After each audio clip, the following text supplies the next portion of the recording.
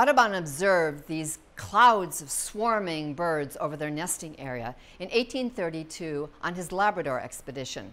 He wanted to show the fact that the male excavates the burrow and that the female is the one who incubates the egg. He admired their loyalty, and he even had these birds as pets on board his ship, the Ripley.